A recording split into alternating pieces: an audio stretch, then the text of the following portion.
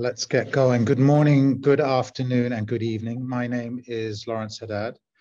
I am the Executive Director of the Global Alliance for Improved Nutrition, or GAIN, and I'd like to welcome you all to this N4G side event, Private Sector Nutrition Action, New Data to Inform Commitments on Supply Chain Workforce Nutrition. And I would like to give a special warm welcome to our keynote speaker, the Honorable Secretary, Mr. Ehsan-E-Elahi, Secretary of the Ministry of Labour and Employment in Bangladesh.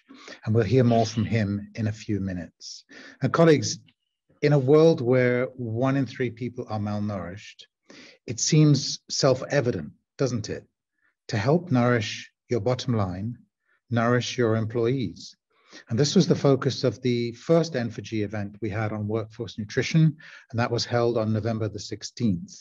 Today, we're going to look at even more transformative initiatives, ones that go way beyond improving the nutrition of your own workforce to improving the nutrition of workforces of others upon who you depend. I'm talking, of course, about workers in your supply chains. They are likely more vulnerable to malnutrition than your own employees. And if these workers are not adequately nourished, your supply chains will not supply. Your chains will have missing links. Your ability to build back better will suffer because your ability to respond to any demand recovery will be hampered. Your competitors that do invest in workforce nutrition will have the edge.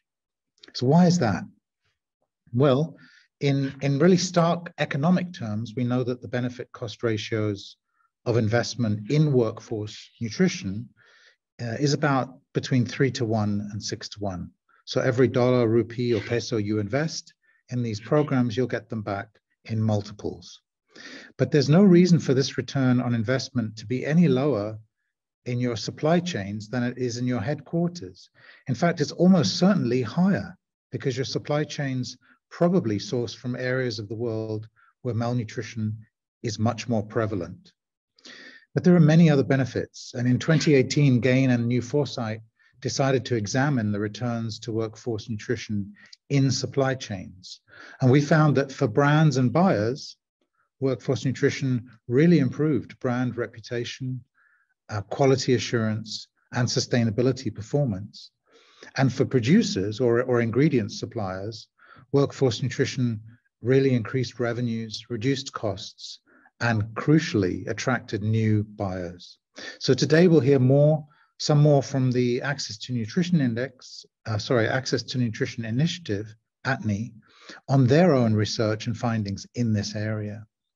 Now, what is a workforce nutrition program? Well, the evidence tells us there are 4 elements: providing healthy food at work, nutrition education, breastfeeding support, and nutrition-related health checks. And yet the recent World Benchmarking Alliance, who we will also hear from today, report only a quarter of the 350 companies actually have a program in place. So it's clear there's a lot of work to do. So with the Consumer Goods Forum, GAIN set up the Workforce Nutrition Alliance in 2019 to help companies accelerate their ability to reach millions of workers in their headquarters and in their supply chains with impactful nutrition programs. And today we're going to hear from 2 companies who are currently reaching supply chain workers with workforce nutrition programs. They are the VF Corporation, which is in the garment sector, and Olam, a leading trader for food commodities. And neither company is a consumer-facing entity in a classic sense. They're more focused on engaging with producers and brands and buyers. What do they stand to benefit from workforce nutrition programs among supply chain workers? We will hear from them directly on that matter. So today is really a call to action as well for other companies. Commitment making for the Nutrition for Growth Summit, which is less than 2 weeks away. Commitment making is ongoing, and many companies have made their commitments, including Olam, Unilever, DSM, Google, Ajinomoto. And with some of these commitments will reach companies' supply chain workers. So we want to encourage all workforce commitments not just some, but all, to include reaching supply chain workers. They are the workers who will probably benefit the most from these programs. And if they benefit the most, they will help your company benefit the most. So without any further ado, let me warmly welcome Ehsan-E-Elahi, who is the Secretary of the Ministry of Labour and Employment in Bangladesh. Excellency, over to you.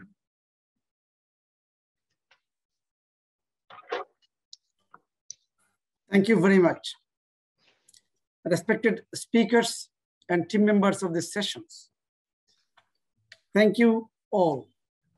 Thank you for the warm welcome to me. In my country, good afternoon, and all of you maybe the good morning. It is my pleasure to be with you today. The government of Bangladesh is honored to co-lead this side event at the N4G summit, together with the Global Alliance for Improved Nutrition, as workforce nutrition is critically important to the well-being of our people and economy. Respected speakers, as government of Bangladesh, we are committed to ensure food and nutrition security for all, as it's part of the Constitution of Bangladesh, Article 18.1. The state shall regard the raising of the level of nutrition and the improvement of public health as among its primary duties. In our Vision 2021 and 2041, we have already achieved our Vision 2021 because we already graduated the underdeveloped middle income countries. And we have one of the Vision 2041, we have to reach our goal as a developed country. And we have 8th five-year plan, perspective plans, all are linking with SDGs. And also second national plan of action of nutrition and national food and nutritional security policy, 2020. We have highlighted the importance of workforce nutrition for productivity of Bangladesh and economic growth. Though the country has made great progress in nutritional outcomes, we are striving to multi-sector stakeholders action to combat the challenges. Estimates show that in our country, 39.9% of reproductive aged women are anemic, and despite high rates of undernutrition. We also see an emerging problem of overweight and obesity, with 22.2% of women are overweight and 18% of men are overweight. In Bangladesh, we have already taken great strides to ensure the health and well-being of the workers of the manufacturing companies, as well as workers working in both formal and informal sectors.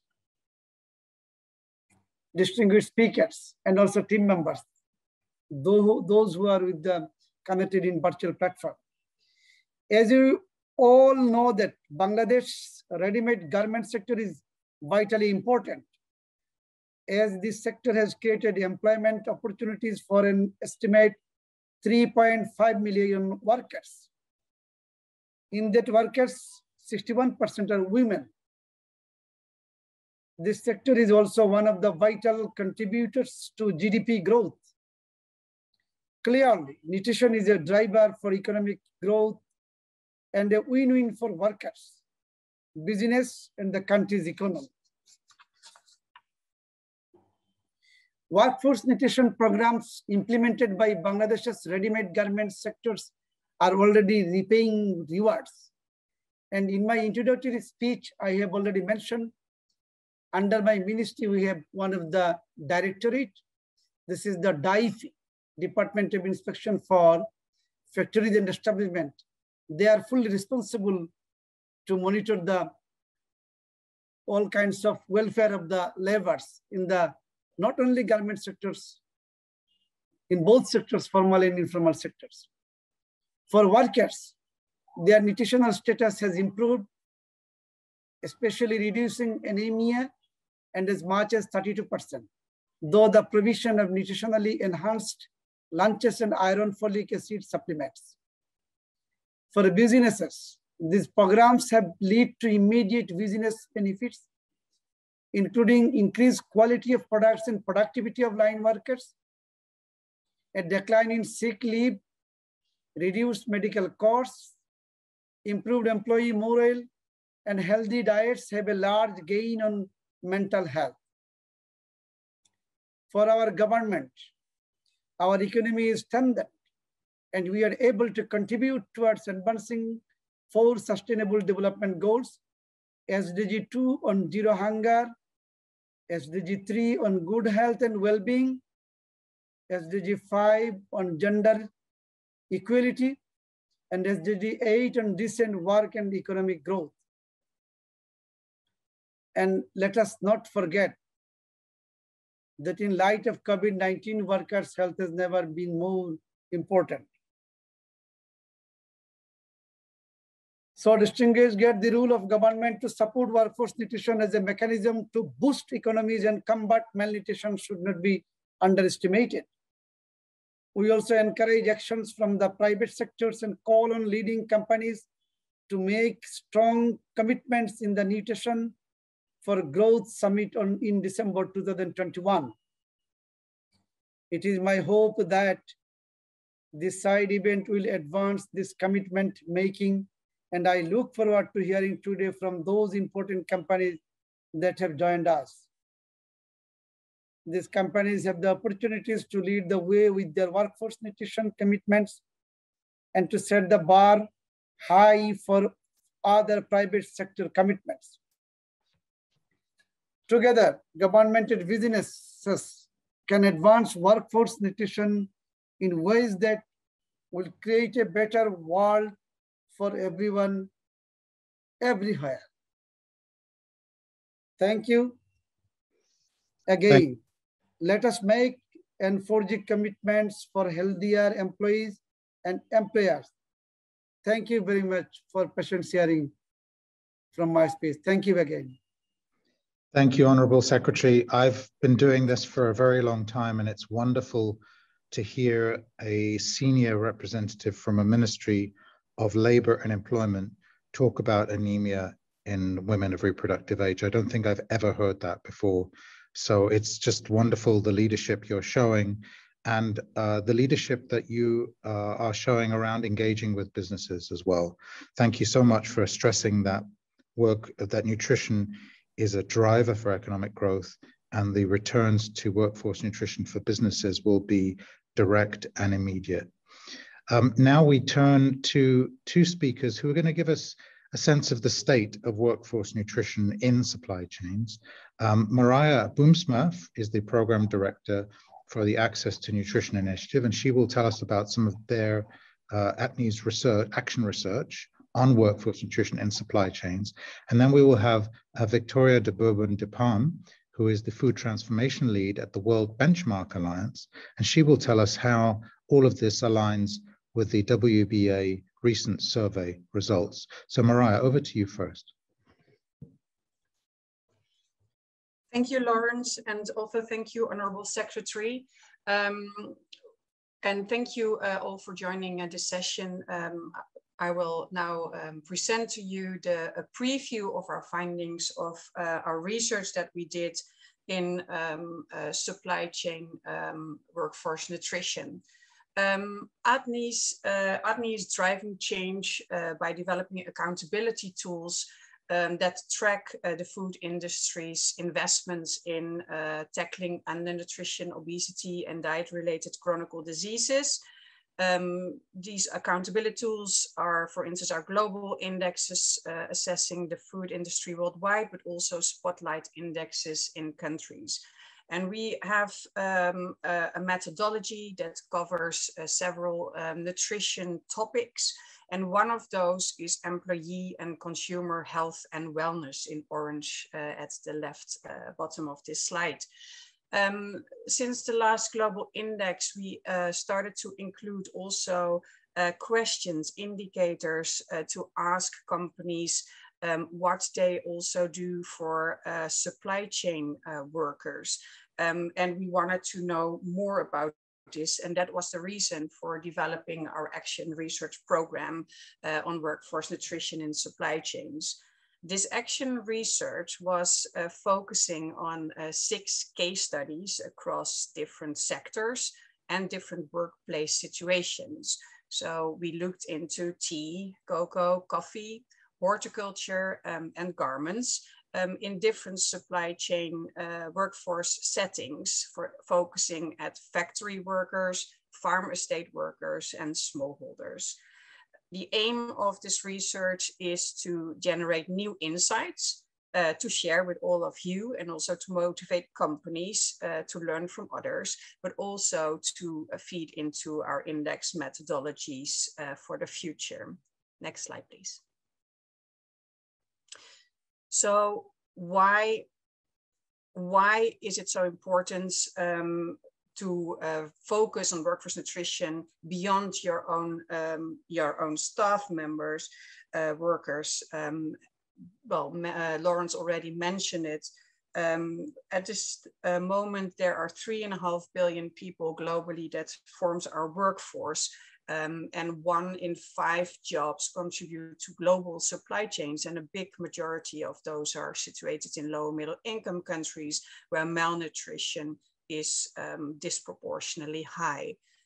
For instance, 18% of the agricultural workers, 12% of the manufacturing workers in low middle income countries are underweight, and a large proportion again of those are women. And the Honorable Secretary already mentioned, for instance, garments workers, where many women are part, and many of those are suffering iron deficiencies and anemia. That is often directly associated with work conditions, so the food environment that people work in, but also the low incomes, long working hours, etc. And that doesn't only affect workers, but also their households and communities. We believe that, and we know that multinational companies, the bigger companies, the buyers, they have the power, resources, and reach to positively impact those workers within their companies, but also in their supply chains. Next slide, please. We asked the case studies that we've looked into, we asked them, why then are you doing those programs? And there's basically 4 reasons, which I think are also important for companies that do not yet do those programs to consider. First of all, a big positive impact of those programs is by investing in workforce nutrition and supply chains, you can increase the supplier's profitability, reducing productivity, having a lower staff turnover, and thereby increasing the resilience of those suppliers, as well as the supply chains, which indeed has become even more important since the COVID era. Secondly, for the buyers, it is having a positive impact on their relationship with suppliers, and therefore it helps in securing supply. Thirdly, to reduce, these programs can reduce reputational risks, which are associated with not addressing issues with malnutrition in supply chains. And fourthly, companies brought up that they find it important to take responsibility for the well-being of workers, also in the supply chains, and contributing to the SDGs. Next slide. We have various case studies, 6, and all together they cover 30 different interventions. They are, well, they can be grouped in those 4 different programs that Lawrence was already mentioning, giving for access to healthy food at work, nutrition, education and behavioral change, breastfeeding support, and nutrition-focused health checks. And you see a few of these case studies mentioned here, focusing at smallholder farmers, farm estates, and factories. And Olam and VF Corporation will tell you more about their programs later in this session. Last slide, please. concluding remarks, and you can read much more about this in the report and the business cases that we're going to launch around the Nutrition for Growth Summit in December. But what we find important to mention here is that there is a business case for investing in workforce nutrition, also in supply chains. We've seen short and longer term effects. It does, however, require that interventions are tailored to, of course, malnutrition needs, local preferences, cultural habits, and environmental factors, and also that companies seek partnerships, because all the cases that we've looked into are programs that are not done only by the companies, but in collaboration with other organizations. And last but not least, or it should maybe be first, is that, of course, it is important to secure the short and longer term supplier buy-in in order to make those programs successful. In the report, we will offer a roadmap for companies that are planning or want to explore also investing in those in supply chain workforce programs. Well, you see this at the right end snapshot. And last, but the last message that I wanted to give you is in that roadmap: start small before scaling up, and collaborate with other organizations, including also the Workforce Nutrition Alliance. Thank you, Lawrence. Over to you. Thank you, Marije. Wise words, and I really appreciated the focus on trust. It's about trust and relationships with the people you do business with, and it's about trust with your employees. I think workforce nutrition shows that you care about your employees, and I think it builds trust with suppliers along the supply chain and value chains. So it's not only the right thing to do, workforce nutrition, it's really the smart thing for employers to do. Viktoria, over to you now. Results from the World Benchmark Alliance. Thank you very much, Lawrence. And it has been very insightful to hear Marije's comments and to have a preview on the exciting results. I'll do a bit similar, but then more concise. As at the World Benchmarking Alliance, we focus on the SDGs broadly, so in many different sectors, and I'm responsible for the Food and Agriculture team, where we've looked at 350 companies. We took a value chain approach, so these 350 companies are from upstream to downstream, so from agriculture input, animal protein traders, all the way to retails and food service providers. We took a holistic approach whereby nutrition equivalates for 30% of the scoring, and one of the important indicators in nutrition was workforce nutrition, but that was very clearly directed when we were looking at employees, and today we're focusing, of course, on supply chains. So supply chains, we've seen that there is less disclosure. A difference between the work of the Access to Nutrition Initiative and us is that the WBA looks at publicly available information. So we've seen that we really should be encouraging businesses to share these data and to share their experiences, because there's many learnings in it. And a few examples I would want to pick out here today from across the value chain that we've seen are from different parts. So you see ADM, one of the companies more upstream working with agricultural commodities. They have programs in Uganda, for example, with video training, and that really also focuses on enhancing smallholder farmer nutrition. So really going a step beyond just focusing on helping farmers with productivity and access to market, but also focusing on that nutrition element. DSM, of course, a great leader in nutrition, also has specific workforce nutrition programs, working together with the Sun Business Network, which have been very impactful. We've seen that company, another company upstream like ICL, which is a fertilizing company, has also specific programs, in this case in partnership with USAID, focusing on smallholders that are working in the horticultural sector. So really making sure that the productivity in that field improves so that for the farmers and their communities, there is an improved variety and diversity of nutritional intake available. Then another upstream company, which I'd like to highlight, is OCP, a Moroccan state-owned fertilizing company, does a lot with farmers, very farmer-focused to improve their productivity, really looking at soil health, how soil health can make sure that the products and the crops are more nutritious. So they're also, it's an emerging area really to see how all of these activities can be measured in more nutritional impact. Something more concretely from Hershey, the chocolate brand, we've seen that they were sharing their work in the Cocoa for Good program, which supports livelihoods for cocoa communities and includes specifically nutrition education programs.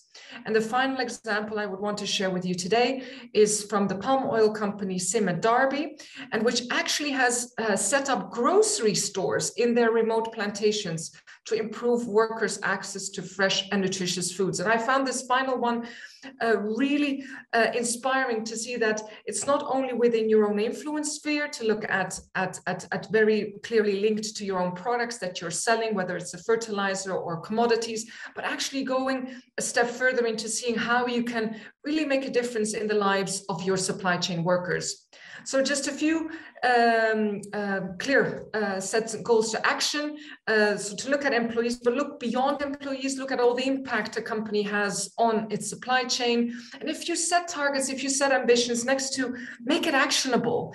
I really liked what Marije was sharing from ATNI to say start small, but make it actionable, and also share, be brave to share your learnings, share the data, because it's all in development. Nobody has found the holy grail yet, how to measure impact on nutrition and food security through these initiatives, but we're all making steps towards improving it. So we're really learning from each other, and we see different in help with the Workforce Nutrition Alliance community of practice sessions coming about. So that's really a great platform. And just finally, make sure to bring investors along on this journey on what companies are doing, what your company is doing. And it has been really inspiring to hear the Honorable Secretary from Bangladesh, because a government leadership is so important and can really catalyze companies to do more and to really focus on their supply chains and look at it from a different lens. So looking forward to the other contributions and here to answer any questions in the Q&A. Thank you. Viktoria, that was fantastic. Thank you. Thank you for some great examples. Thank you for reminding us about the need to bring investors along. And to the importance of sharing. I didn't realize that the public disclosure was quite as big an issue as it is when we talk about supply chain workers. So thank you for putting out a call to action around that. And thank you again for reminding us that we're going beyond employees. When I joined GAIN, I kept calling the workforce program the workplace program. And my colleagues gently reminded me that it goes beyond the workplace into the workforce. So thank you for reminding us that again.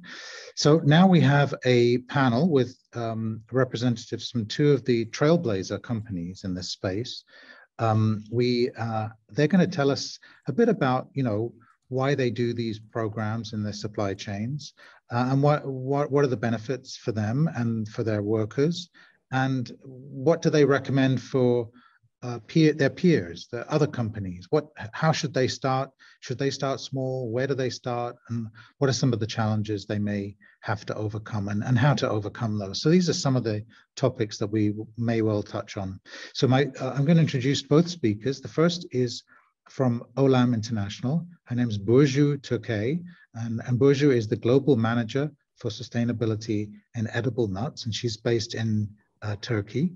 And from VF Asia Limited, which is a garment industry, we have Jens As. Jens is a program manager working in the worker and community development. So Burcu, over to you first. Tell us about Olam. Thank you. Thank you, Lauren. So I will first share my screen.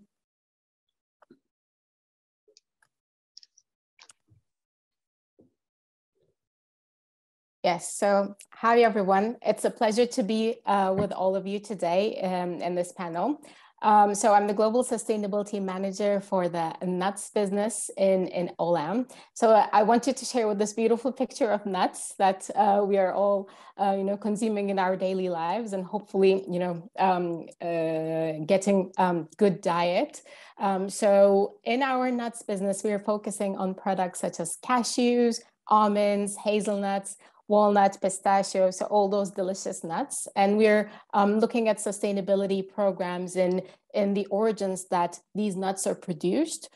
So if we're looking at cashews, we have sustainability programs in West Africa, in Cote d'Ivoire, in Ghana, and Nigeria, and also in Asia, in Vietnam, and India. And if we're talking about almonds, we change our hat and we become farmers. So we have our own almond orchards. And if we're talking about hazelnuts, we talk about Turkey and working with small farm holders in our supply chains.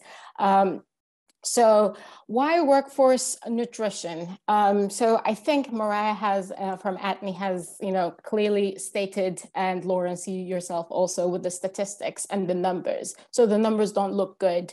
So we know that poor diet is top driver for early death. And when we look at our workforce, most of our workforce, like 75%, are in the countries where malnutrition is high. And when we look at the numbers of adults spending at least 1/3 of their time in their working context. So these can be in the farming, this can be in orchards or factories or offices. So for these reasons, as Olam, we're committed to improve nutrition for people in our workforce. And when we say workforce, yes, we say the farmers in our supply chain, as well as our own employees working in our offices and in factories. But for today's call, I will only focus the activities that we do in our workplaces, so on employees, so that we set an example for our peers and other companies, and hopefully, we will have more example companies like us who are focusing on workforce nutrition. So taking all this in mind, we have this ambitious goal as Olam that 100% of our total workforce will have access to nutrition programs. And to do this, we're scaling up action in our work sites across the 4 priority areas of the Workforce Nutrition Alliance. So we're looking at healthy food at work, nutrition education, nutrition-focused health checks, and breastfeeding support. So when we have this ambitious target, we're like, where to start? So I think that's like the question that everyone has. Like, yes, we have the 4 pillars, but where do we start? So I think the best part, and I really like that start small wording. Yes, we start small and we need to know where we are. What is the baseline?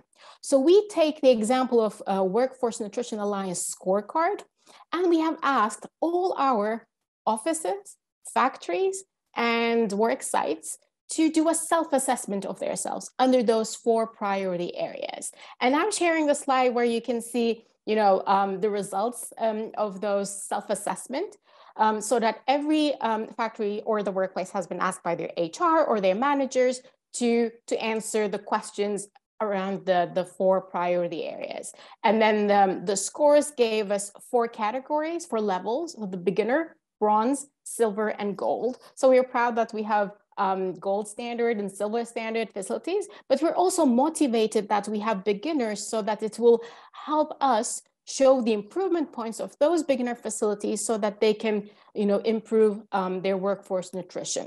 So we have issued workforce nutrition scorecards for each single facility. And so I just wanted to show you 2 examples of how we did that. So the first one is we take in our work site in Vietnam, which we're proud that they have the gold status after completing the self-assessment. And so we collect their points under the scorecard. So under these 4 priority areas, you can see that's, food, they get 26 points, education, checkups, and breastfeeding. So their total score is 77, which puts them in the gold status. So it shows them, you know, where are the improvement points under each of the priority area. And then we give them recommendations on how to improve their score. So on the right-hand side, you see that, you know, how we kind of give recommendations, you know, maybe they can increase, you know, more encourage the consumption of nutritious foods at the workplace and, you know, raise awareness through posters and promotions, or they can have, you know, structure their monitoring of the workforce nutrition by identifying KPIs and reporting regularly on those KPIs. Or if you want to look at another scorecard where, you know, we have an example of, you know, we clearly see that under education and checkups, this facility needs improvement. So what can be the point or the starting point for this facility to focus on those pillars that they're actually, you know, have space for improvement. So there are different set of recommendations for these facilities so that they can, you know, improve their workforce nutrition.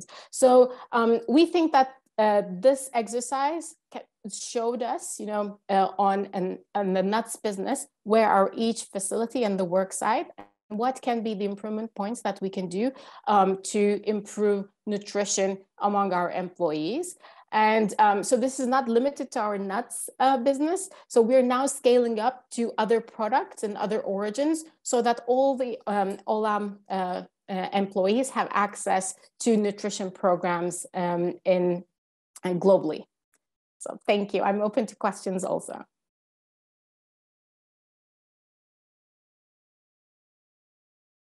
Thank you, Burcu. That was great. I very much liked your point about where to start. It's quite intimidating sometimes for an employer to know where to start. And thank you for the example of the scorecards, because, you know, it gave us a really concrete example. And I really liked the way that the scorecards weren't simply a rating mechanism. They were a mechanism for developing recommendations for improvement, even for the gold standard employer sites. And of course, these scorecards could be used with any of your suppliers, presumably as well. So thank you so much for that. Now over to Jens from VF. Jens, over to you. Welcome. Thank you. Thank you very much. And thanks for inviting VF to speak. For those who don't know, VF Corporation, we are one of the world's largest apparel, footwear, accessories companies. Our family of brands includes, among others, Vans, the North Face, Timberland, Supreme, and Dickies. And our purpose is to power movements of sustainable and active lifestyles for the betterment of people and our planet. Nearly 1 million people make, move, or sell VF products every day in our supply chain, spanning across more than 40 countries worldwide. And through our worker and community development program, we use VF Scale as a global company, our influence and insights to improve the lives of and futures of the workers and communities that support our global supply chain. So the design of our program is based on the findings of needs assessment, in which we collect feedback from thousands of workers in our supply chain to identify issues that are most salient to their lives and well-being. And the results from these needs assessments have led our program to focus on 3 key pillars, which are 1, access to water and sanitation, 2, advocate health and nutrition, and 3, affordable childcare and education. And now through our needs assessment, we have seen that workers' living situations and needs, they vary widely between countries where we operate. And then in Bangladesh, which is the example I'm gonna talk about, we see that many workers are malnourished and underweight, and the majority of the female workers are anemic. There's little knowledge around nutrition and nutritious diets among the workforce, and access to affordable and nutritious food is limited. So therefore, by partnering with GAIN in Bangladesh and setting up the workforce nutrition program that we have with them, our goal is then to increase the overall consumption of nutritious food among factory workers, and thereby improving the health and well-being of the workforce. In factories where there is an established food offering, the meals that workers receive in the factories may have a very significant impact on their health and well-being. It therefore made very much sense for us to start working with factories having canteens and strengthen the knowledge of the management, the canteen staff, and food suppliers to ensure that food offerings are nutritious, while also interacting with workers directly to increase knowledge and demand for nutritious food, both inside and outside of the factory walls. In factories where there are no established food offerings currently and access to affordable, nutritious food in the community is relatively poor, we have developed the concept of a fair price shop, which we have then within the factories, in which workers can access essential items that they need. So what are the benefits for the different stakeholders? For the workers, we want, as I said, to see an increased intake of nutritious food. And through the piloting results from our Bangladesh project with GAIN, the results have shown good indications of increased weight, BMI, improved blood levels, and a significant increase in the nutritional knowledge among workers. And this leads to workers being more healthy and happier at work. With improved food offerings and services from the factory, workers feel safer and more protected by their employer, which then generates positive impacts on the business as well, which would be in terms of reduced sick leave and absenteeism, which lead then to improved productivity levels. We see that workers are becoming more loyal, improving worker retention, and lowering turnover and recruitment and training costs for the factories. A healthier workforce also builds health resilience in the factories, making the workforce better protected against outbreaks of diseases, most recently the COVID-19 pandemic being one example of that. So all these are very good business impacts which the factories would experience from the interventions. And for VF, investing into suppliers' workforce is a good way for us to build strong long-term relationships with our suppliers, which is then essential for ensuring continuous and reliable supply in our production. It also strengthens our reputation as a responsible company and stakeholder in the communities where we operate, and hence our local license to operate is strengthened. When designing a program intervention, it is key for us that we build shared values between VF, factories, workers, and the communities at large to increase commitment and ownership among all involved stakeholders, enabling the program interventions to also live beyond the implementation stage. So I think I will leave it at that, and I'm also looking forward to answering any questions. Thank you. Thank you, Jens. I really liked the word you used, protected. Employers feel protected. I remember when we launched the Alliance 2.5 years ago, we had an ILO representative. He was one of the leaders of the Wellbeing at Work initiative. And he was giving us examples of how workplace nutrition programs, especially around food, really made employees and workers feel as if their company cared about them. It was a very powerful, primal, cultural sense of duty of care. And I really like the fact that you used the word protected, and big congratulations to VF for its leadership in this space. And we are delighted, of course, again, to be working with you. We have time for some questions, colleagues. We have a question in the Q&A chat. It'd be great if I can ask you to put your questions in the Q&A or in the chat box, just simply because we don't have that much time, and I want to make sure we give everyone a chance. So I'm going to ask the panelists, and in fact any of our panelists who've spoken, if they would like to address this one question from Mamunul Islam. And Mamunul asks a really good question, I think. You know, we talk about wanting to provide more nutritious food in the workforce or in the workplace, but nutritious food tends to, not always, but tends to be more expensive than other kinds of food. So how do we deal with that? How do we mitigate that and manage it? Has anyone got any practical examples? And this can be from Olam, VF, ATNI, or WBA, or His Excellency from Bangladesh as well. Anyone got any examples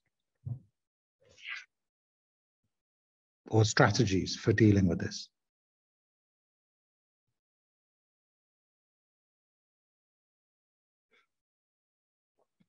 No.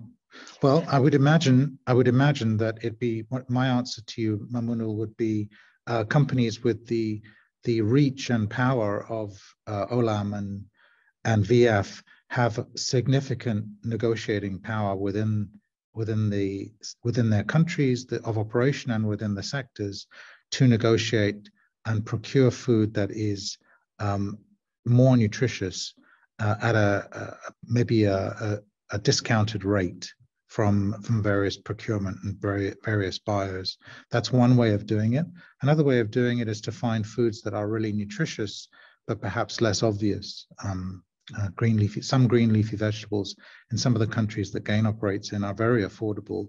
They're just not in the spotlight very much. And other ways, of course, are using staple foods that are fortified with things like vitamin A, zinc, and iron that are routinely consumed by consumers in Europe and North America, but not routinely consumed throughout many of the countries where the supply chains draw from. So those would be my answers. And if anyone else would like to add, please feel free to do so. I believe we have a question from Peter. Do we have that in the Q&A box? Or would Peter like to tell us what his question is? Peter Hurst. Peter, over to you. Can you keep it brief, please? I think there's possibly a mistake. I didn't put a question in, but anyway, I was just writing you a message to say thanks for the discussion. Very interesting, and I'll be communicating this information back to the agricultural and food unions around the world.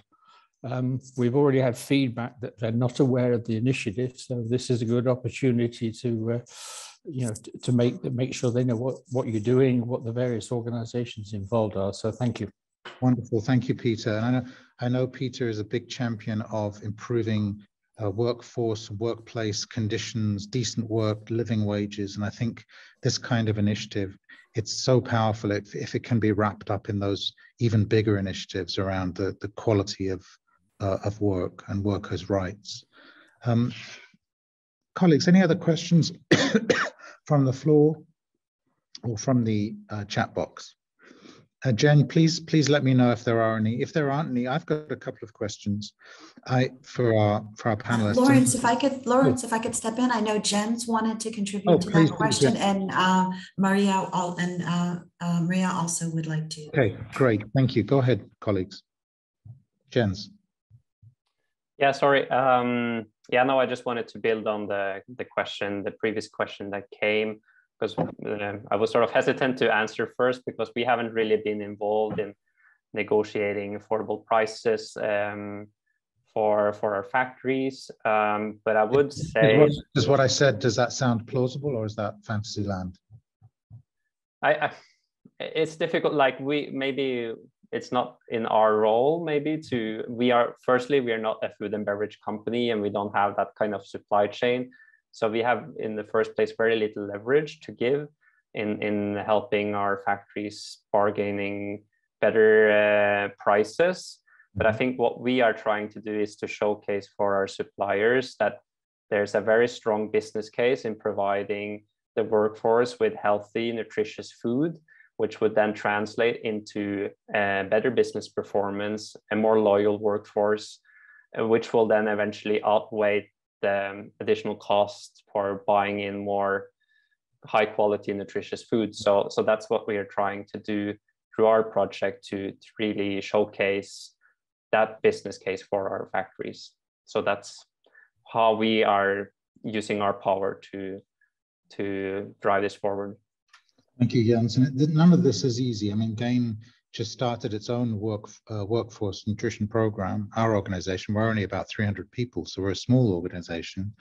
But that's only for our own employees. So we are going to also have to think about how do we influence the partners and suppliers that we work with. So this is a challenge for everybody. Marije, did you want to come in? Yeah, thanks, Lawrence. And I also provided an answer in the chat. Of course, well, the workforce nutrition and workforce nutrition, both in own companies as well as in supply chains, are an important aspect that ATNI considers when assessing companies on their investments in nutrition. But of course, that always, and that's what we try to promote, of course, should go hand in hand, that companies also invest in healthy food and making that affordable and accessible. So that is one thing that I wanted to highlight.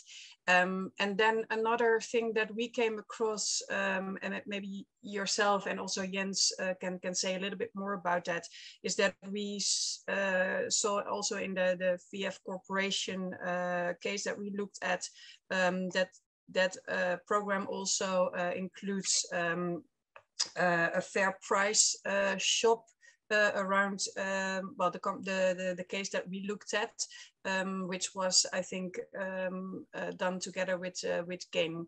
But maybe you can say yourself a little bit more about that. Thanks. Jens, do you want to come in here? And then I'm going to turn to Burcu, who wants to come in as well.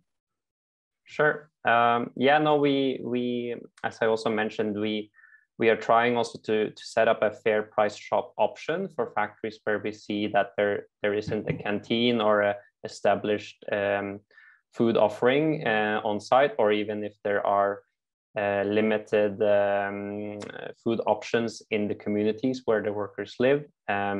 So this is a model that we have been developing with GAIN, and a business case has been established, and we are now working with one factory to try this concept out. So this is just still in the very beginning of being tried out, and I think we are also very keen to see the results of this. I think the concept is very great, because it will then allow workers to get groceries, healthy groceries, at a lower price directly from the factories, and they don't need to spend time outside of work hours to find those good offerings that are very difficult to find, most likely in their communities. So it's also a way for them to save time. And as you know, garment workers, long work hours, they are usually female with children at home to take care of. So anything that this also model can help them to access the nutritious food they need in a timely and cost-effective way would be highly beneficial for garment worker families. So yeah, we are very excited about testing this out with GAIN, and we are working with our suppliers on testing this out. Thank you, Jens. Burcu, yeah. Could you tell us a little bit about, well, you wanted to come in on one of the questions, but while you have the floor, can you also tell us a little bit about next steps, practical next steps for Olam? Sure. Thank you, Lawrence. Yes, I wanted to come in because, as I said, we were in the preliminary stages and we were looking at healthy food at work part. And so I think the keywords on the nutritious food will be affordable and accessible. So how we can make it affordable and accessible? Are we going to provide canteens with free meals? And are we going to look at the content of the ingredients in the meals that is being provided? In some origins, we don't have canteens, but are they any subsidized food in those factories? Or how is the whole, break structure in the factories so that the working hours are designed according to, accommodate all these different situations, like Jens has pointed out. So all these things, I think, have to be looked at. And this is not only, sometimes these are all things like, oh, these are what workforce, so it should be like the factory management or the HR. But I think this is like a comprehensive and collaborative approach. And the private sector is not alone here. So we have the non-governmental organizations and other institutions and local authorities. We have the Honorary Secretary with us today. So I think there is much room to grow. So it's just, we need to start digging into it and looking at, what are the points that we can focus on, and then move from there. And what are the next steps? So the next steps is, the recommendations on the scorecard. So we have now identified, right, the points are there, the recommendations are there. So what's next? So we asked our workforce, the work sites or the workplaces, to identify some quick wins that they can do in 6 months period, and in longer term, 1 to 2 years. Because as Olam, you're going to invest in workforce nutrition. But first, we wanted to do the baseline. So now all these, identified factories and offices, they have identified their action plans. And what is important is the monitoring and evaluation. So it's not only, oh, we have an action for short term or an action that will be completed in the long term in the upcoming years, but how are we going to monitor the progress and make it sustainable so that this is part of the ongoing daily business cycle? Thank you. I think I love the practicality of your next steps and your way forward. And thank you for reminding us that this is not just about the private sector. This is about public sector. Very often governments and NGOs are enormous employers of people, sometimes almost as big as the private sector. And so they also have a responsibility to do this. And I just to say to Olam and VF, your work is really inspiring so many others, and it's inspiring us. So thank you for your work. We have a question from this is the final question before I turn over to Wei Chan of Consumer Goods Forum, from Nazneen Huck. Would you like to ask a question briefly, Nazneen? Over to you. You're on mute, I think. Me now? Yes. Okay. It's not exactly a question. I've been working with the RMG sector for the last 20 years. And I do agree with all that has been discussed today. But there is also another aspect especially for Bangladeshi workers, the knowledge level. So what we found that they do not really understand what is nutritious food. For them, they think the expensive food, which they cannot really have regularly, are the nutritious food. But when through our education programs, we spoke to them, talked to them, and showed the regular things that they have been eating contain similar kind of nutrition. And believe me, they were so happy, because at the end of each of the sessions, they would come to us and say, now we are at peace because we think we can feed our children with nutritious food with the wage that we earn. And yeah. I think that is also a very, very important aspect for Bangladeshi workers to know that the nutritious content of a local fruit is almost equivalent to an imported apple. So that is, I think, education for workers is extremely, is something that we should also keep in the agenda. Thank you, Nazneen. Thank you for reminding us of that. And nutrition education is one of the components of most good workforce nutrition programs. And I think Marije also mentioned this as well. So thank you for giving us a really good example of how moving to nutritious foods may not necessarily be more expensive. Thank you, colleagues, for really great comments, questions. Now I'm going to turn it over to Wei Chan. Wei Chan is the Managing Director of our partner at the Workforce Nutrition Alliance, the Consumer Goods Forum. Wei Chan, over to you.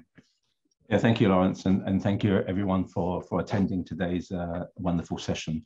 We're very proud to be partners with GAIN on this very important initiative, and it's good to hear from people's views and also to get some insights today. And thank you especially to the panelists and to the speakers. I've learned a lot, and it's some fantastic insight. And this is the first time we've done one where we actually have extended it into the supply chain. So I think that's also a very important aspect today. And it's also good to have food and non-food involved, because typically, you know, when we talk to some of these audiences, we're very much focused on the food side, so food manufacturers, food retailers, etc. But now having VF, I guess we've gone from nuts to North Face today, if you look at it from that point of view. So I guess we've had a broad spectrum. So that's also fantastic as well. To me, the main takeaways are there's a very clearly a case for action, right? And it's good to see that the government's involved. And I think having the Honourable Secretary from Bangladesh speak about how important this whole aspect is to their economy, I think that's kind of like a contextual setting piece, which is also absolutely critical. But I think the case for doing something on workforce nutrition, especially as it relates to supply chain, I think is crystal clear. We've said many times that it's great for economic growth for the country, so therefore links to the ambitions of the country. We also have said that it's great for the companies themselves. So it's an economic benefit to the companies, and so therefore, you know, the case for doing something should be absolutely crystal clear. And I think we should not be hiding from that fact, and therefore should be acting very, very quickly. And I guess the difference between the supply chain and your own operations is something that was brought out today, in the sense that by building great relationships with your suppliers and helping them through improving the nutrition of their employees, actually gives you that special relationship, I guess, with the supplier. So therefore, you're actually locking in your suppliers, which is also something very, very important. I think that particular aspect came across very clearly today, which is very different from just doing it for your own employees, because your own employees, you know, work in your own companies, but having that strategic relationship and investing in the supplier, not just investing in their technology, etc., and the relationship, but also investing in helping their employees become more fed better, is actually something that's very, very important. But then, so the case is clear, but then the question always becomes, how do you do it, right? And I think there's a few things that I learned today, not in any particular order, but one has to tailor the interventions to the local contextual component, especially considering we're talking about food. Start small and then try and find a way to scale it, get investors involved. I think importantly, someone said today, let's have some small wins. So get some runs on the board, get some goals in, rather than winning the whole tournament straight away. Let's get a few goals and score, you know, win a few matches before we win the actual tournament. Sharing, I think, came across very clearly. Having a scorecard was also very important. I think having that scorecard is fantastic.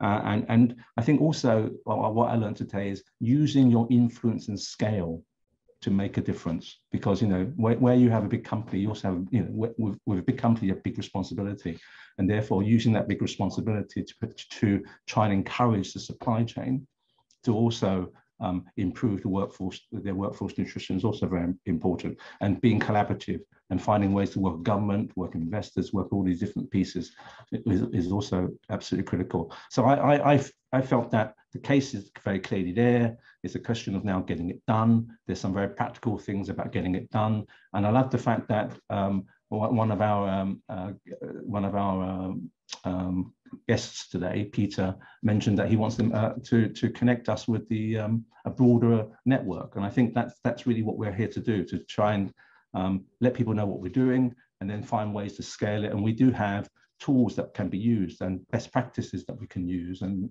those things. And so it's a question of being ready to be able to provide this to a wider audience. And it's great that you guys are here, and it's great that you guys are interested in the topic, and we're here to help. And if there's anything that we can do to help you improve that nutrition, either in your own operations or in your own supply chains, please do let us know. And we're very happy to try and help and try to make this a very important aspect of people's lives. So thank you very much for today, and thank you for the great discussion, panelists and speakers. And good luck, everybody. Have a happy Thanksgiving if you're in America, and see you, hopefully some of you quite soon. Thank you. Thank you, Wei Chan. And we'll call it, we'll bring the session to an end now. For me, workforce nutrition is one of those rare actions where reward and duty of care are perfectly aligned. And we've heard that from all the speakers today. Reward and duty of care are perfectly aligned at the national level, We heard that from the Honorable Secretary. At the investor level, we heard that from ATNI and WBA. At the reputation level, we also heard that from our speakers. At the employee level, and as Wei Chan said, big employers have a big responsibility, and so it needs to also be at the supplier and supply chain level. So colleagues, thank you for the inspiration. There is another session, just to mark the importance of this topic, there is another session on this in the Nutrition for Growth, not organized by GAIN or CGF, but very much in the spirit of what GAIN and CGF are doing. It's organized by CARE and IFAD. It's next Thursday.